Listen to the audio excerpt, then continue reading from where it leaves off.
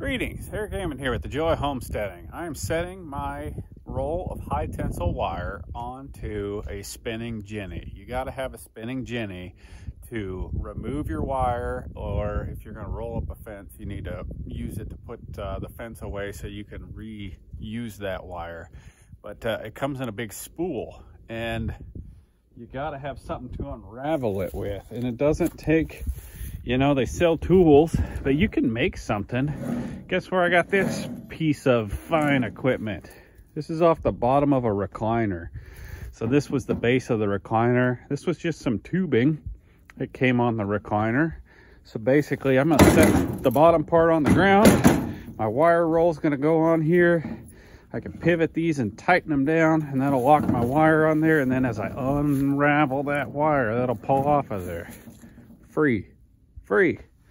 The $70 tool you buy at Tractor Supply Company looks pretty cheesy compared to that. So I'll get this wire roll on here. I'll show you what it's about. Okay, so here it is. Here is the a roll of wire.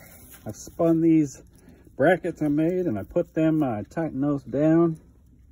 This is 170,000 pound wire. 12.5 gauge. There's 4,000 feet here. This roll, it's 100 pounds. Isn't that ridiculous?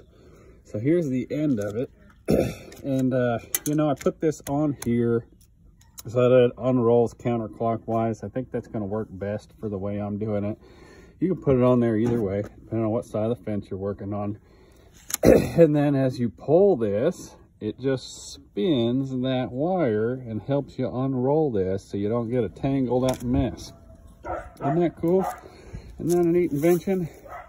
So don't cut these off and unspool this wire without it being caged in this spinning jenny. And then you probably, when you're not using it, there's 4,000 feet in here. You probably want to put a piece of soft wire around that just to hold it when you're not using it, just so it don't come out like a spring. But yeah, that's your tool there, a spinning jenny.